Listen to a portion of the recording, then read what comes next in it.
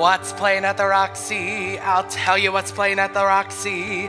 A picture about a Minnesota man so in love with a Mississippi girl that he sacrifices everything and moves all the way to Biloxi. That's what's playing at the Roxy. What's in the daily news? I'll tell you what's in the daily news. A story about a guy who bought his wife a small ruby with what otherwise would have been his union dues. Oh, that's what's in the daily news. What's happening all over? I'll tell you what's happening all over. Guy sitting at home by a television set that used to be something of a rover. That's what's happening all over. And it looks like Nathan's just another victim. Yes, sir.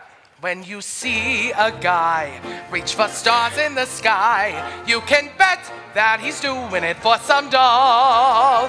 When you spot a John waiting out in the rain, chances are he's insane as only a John could be for a Jane.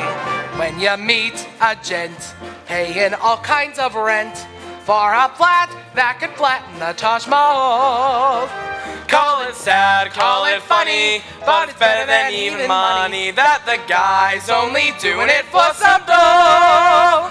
When you see a Joe saving half of his dough, you can bet they'll be making it for some dough. When a bum buys wine like a bum can't afford, it's a cinch that the bum is under the thumb of some little broad. When you meet a mug lately out of the jug, and he's still lifting platinum for the roll, call it hell, call it heaven, it's a probable 12 to 7 that the guy's only doing it for some dough.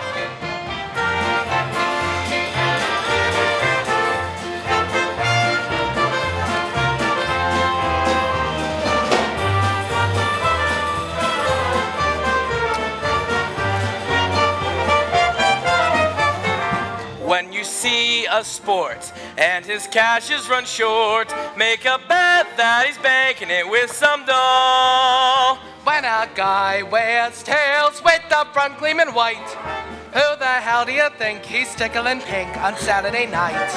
When a lazy slob takes a good steady job and he smells from Vitalis and Barbasol, call it dumb, call it clever, but you can give odds forever that the guy's only doing it for some dough, some dough, some dough. The guy's only doing it for some dough.